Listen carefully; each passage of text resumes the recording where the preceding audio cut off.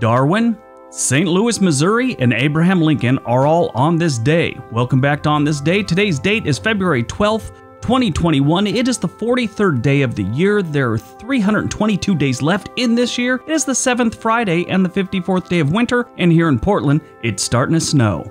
There are 36 days left until spring. If today's your birthday, your birthstone is still an amethyst. That doesn't change that often. Those stones stay like the same for months and months at a time, it seems like. It's weird. I'll look into that. Anyway, today is Darwin Day. Darwin Day commemorates the life and achievements of Charles Darwin.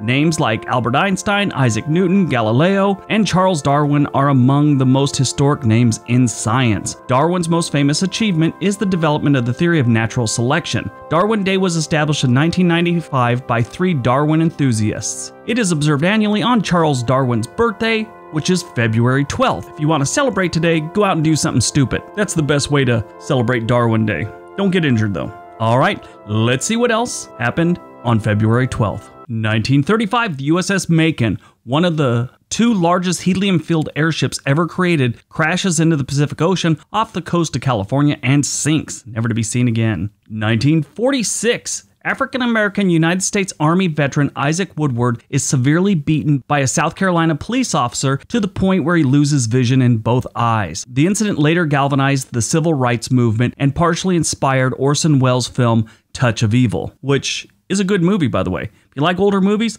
that's a good one. Tragic story, though. 1963, construction begins on the Gateway Arch in St. Louis, Missouri. The Gateway Arch is a 630-foot monument in St. Louis, clad in stainless steel and built in the form of a weighted catenary arch. This thing has a lot of tallists. It is the world's tallest arch, the tallest man-made monument in Western Hemisphere, and Missouri's tallest accessible building. Yeah, you could actually go up inside it. Not a lot of people know that, but there's an elevator that takes you up there. It's pretty neat. I'm sure it's closed down because of the pandemic right now. I didn't look into it, but I'm assuming. The arch was designed by Finnish-American architect Eero Saarinen in 1947. Construction began on February 12, 1963, and was completed on October 28, 1965. It is an impressive thing to look at. It's hard to believe that it's that tall. It just doesn't look like it should be standing. You know, it just seems too big, and from a distance, it looks kind of skinny, and you'd think it would fall over. If you ever get a chance, definitely go see it. 1990, Carmen Lawrence becomes the first female premier in Australian history when she becomes the premier of Western Australia.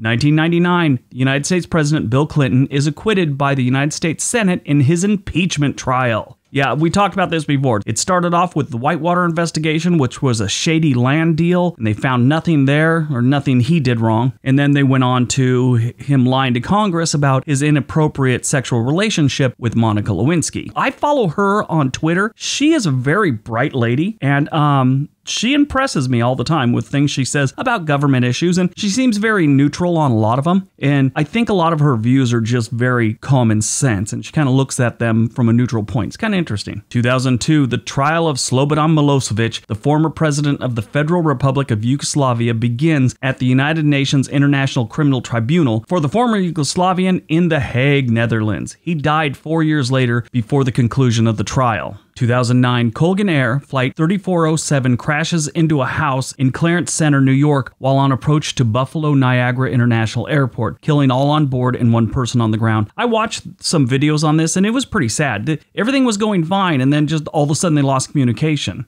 I listened to all the air traffic controllers go back and forth, and they're asking other planes in the air, do you see anything? Because this thing just disappeared and hit the ground. It's pretty scary. Sadly, one of the ladies on the plane, she was an insurance executive, she lost her husband in the 9/11 attacks. So, yeah, total bad luck. That was just too bad. Anyway, movies released on February 12th, 1993. Groundhog Day. Outstanding Bill Murray movie. I love this movie. I didn't really get into it the first time. As I watched it over the years, I've probably seen it 6, 7 times. It's just got funnier and funnier. I don't know why I didn't think it was that funny the first time, but yeah, as I watch it a bunch more times, it's kind of a genius movie. It's really interesting, really like it. If you ever get a chance, definitely watch it. Born on February 12th, 1809, Abraham Lincoln. Yes, Abraham Lincoln. Always voted like one of the top 5 presidents we've ever had, and most of the time he's like number 1. Did a lot for the country, and sadly, was assassinated, as we all know. Died on February 12th, 2015, Gary Owens, American radio host and voice actor. He was best known for his role in Rowan and Martin's Laugh-In. He died at the age of 80 due to complications due to type 1 diabetes. I remember hearing him as a kid on the radio all the time. My mom listened to the radio all the time, and I remember hearing his voice for years and watching old reruns of Laugh-In. He has a very distinct voice, and as soon as I hear it, I just think back to when I was young. It's really weird. But yeah, sadly, he died, age 80. That's a good run, but, you know, just when someone like that as a celebrity that you hear growing up and stuff like that, you kind of feel bad when they pass away. I remember when he died. All right, that's today's video. Hope you guys enjoyed it. Hope you got some information out of it. Now go forth, have a very successful Friday, and we'll see you at the next video. Be nice to each other.